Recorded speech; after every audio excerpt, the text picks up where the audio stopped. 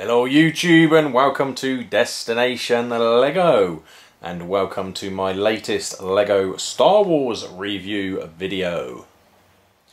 And today we have set number 75095, and this is the TIE Fighter from obviously Lego Star Wars, and it is one of the Ultimate Collector's Series range.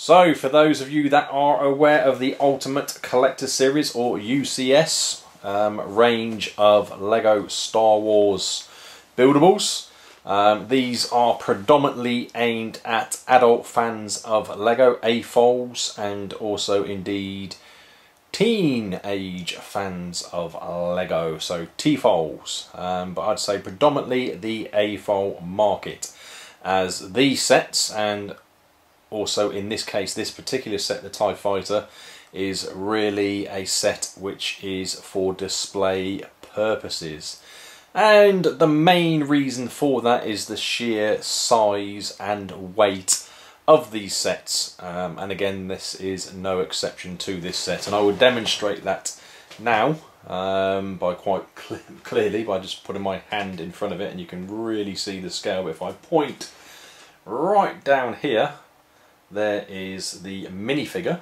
which comes with this particular set, and he is exclusive to this set, but we'll have a closer look at him in a minute.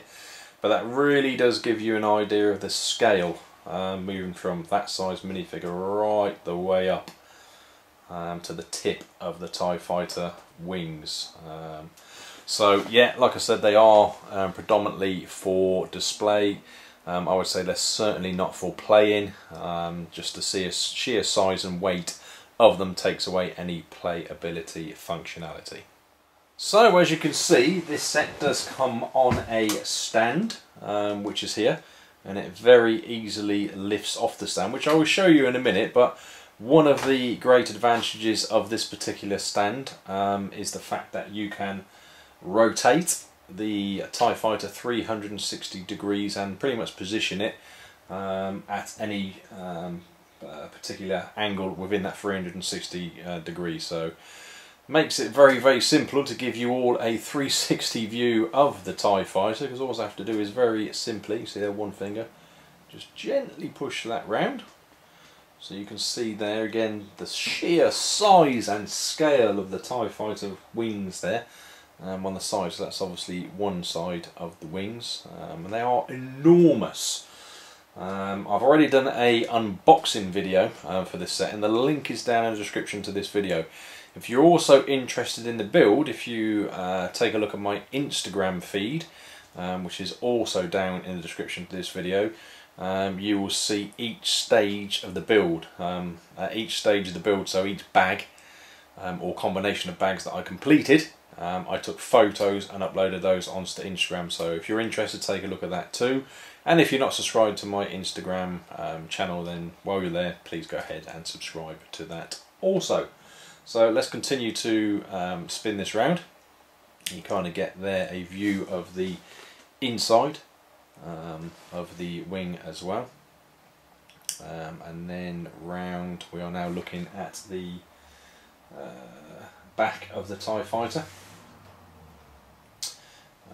and again just continuing to spin it round. Obviously there you see the other wing, so obviously exactly the same as the other one, then ultimately back round to that front view. So let's zoom into this now and take a bit of a closer look.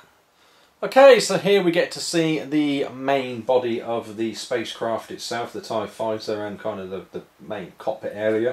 Obviously is a small fighter craft, being the TIE Fighter. So we have, I guess, the main wind shield window area here. This is a printed window that's on there. We have some stickers, so these ones that you can see here and here. Again, here and here and over at the sides are indeed stickers, and at the top and the bottom there they are stickers. At the top, and I will take the camera off the tripod in a minute so that I can kind of show you some better angles of the TIE Fighter, but at the top here we have the main entrance to the cockpit, which simply opens up like so. It can be adjusted and inside there is a seat, and I'm sure we could quite easily fit the minifigure inside there if we so wish to. And again, that just simply closes down. So let's just spin this around so that we can look at the rear closely, or closer. Again, you can just see some of the detail in there. There are some clear tiles in there, so kind of depicts where the, I guess, the main rear functionality area of the TIE Fighter is. And again, there's some stickers on the set at the rear there, and at the sides here. So not too many stickers, which is obviously great, because I'm personally not a sticker lover, but I do love a printed piece. And looking at the rear there, just zoom out a little bit, the rear of the main hatch to the cockpit area, again, that is a great printed piece that we have up the top there. And again, you can see again some of the functionality with regards to that hatch for the cockpit. Okay, so back round, obviously zoomed out so we can see the entire TIE Fighter. What I'm going to show you next before I go off the tripod is just how simple this is to take off its display stand, he says. Let's hope this goes well. I'm going to use both hands, but it just really does simply lift off like so. And again, I'll just put that back on it. Again there, you can see it's back on, and this time I will do it with one hand and hope I don't drop it, just to show you how easy it is. But there you can go, you can see it lifts off, and it is quite a bit of weight. I'm just going to place that down and remove the stand to one side. And again, if you wanted to, you could quite simply display it like that. Personally, I prefer the stand for a number of reasons. It kind of elevates it a little bit, but also gives you the information plate at the bottom, and again I'll show you that in a second, and also the minifigure that comes with the set. But this does enable you to, I don't know, pretty much do, you know, what you want with this set if you did want to play with it. But I certainly don't recommend it because it is heavy and it is very large. You can see, and if I can get into the camera shot here,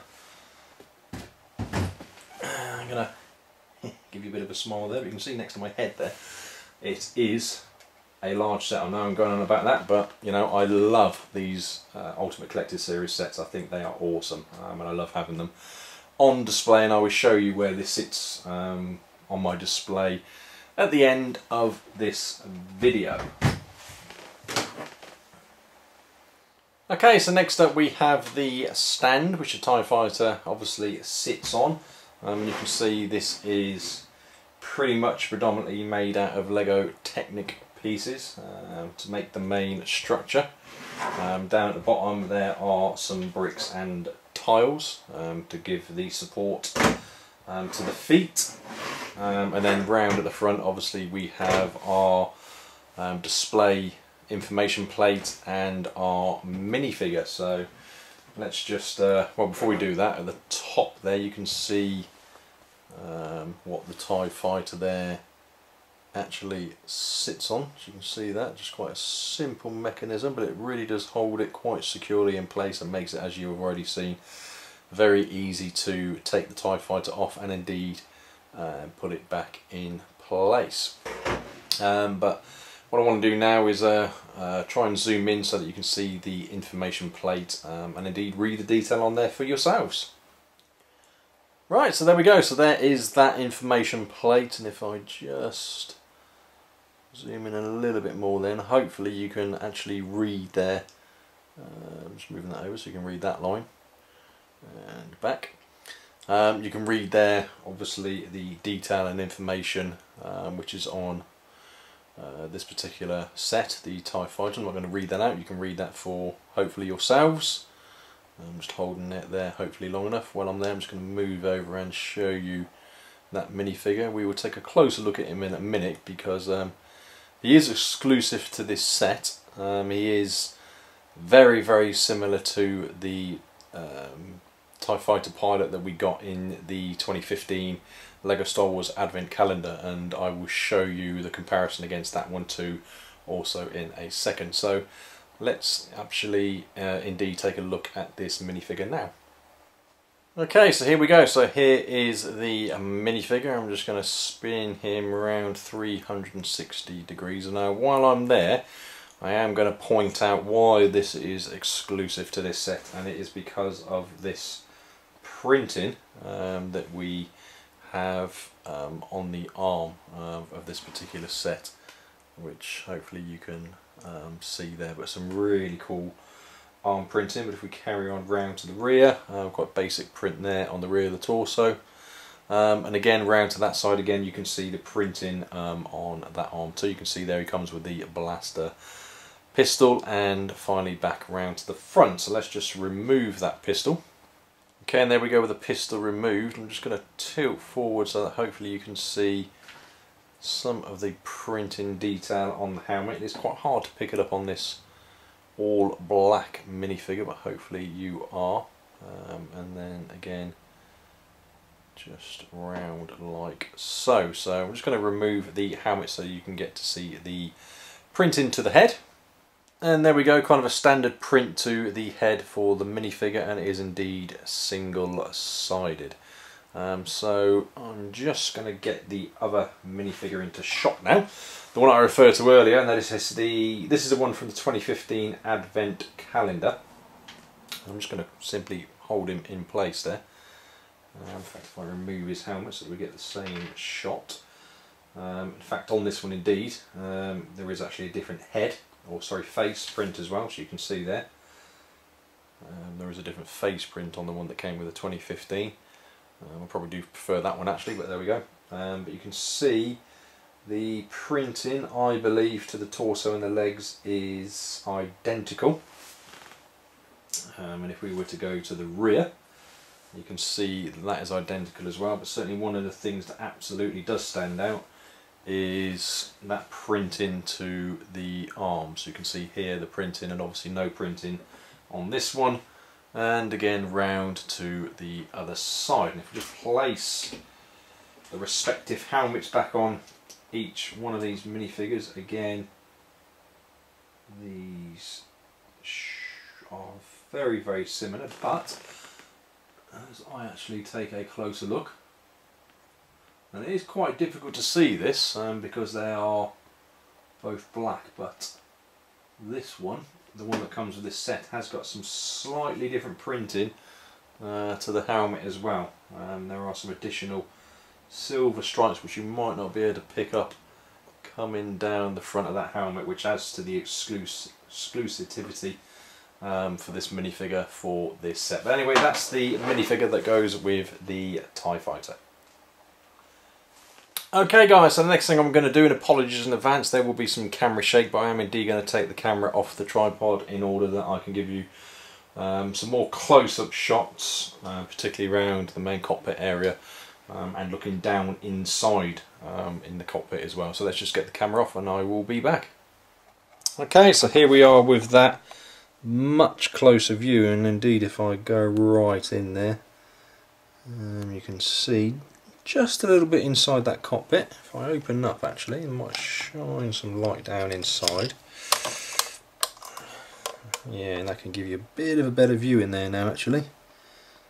You can just about see the controls for the TIE Fighter and the seat behind. So as we've got the cockpit area open, let's go up, over, and have a look inside.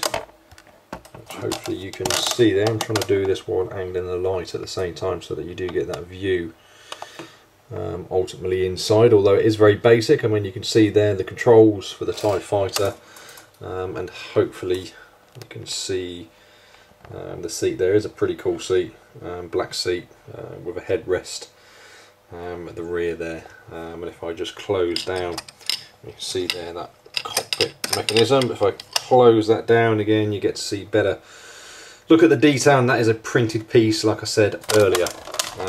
But anyway, there we go. Like I said, there are a number of stickers. I'm just trying to point most of those out now, but let's just spin this around. Like I said, very easy to do so that we can have a look at the rear. Okay, and there we are, round looking at the rear now. Again, you can see rear area there, and again a couple more stickers there, there and over there.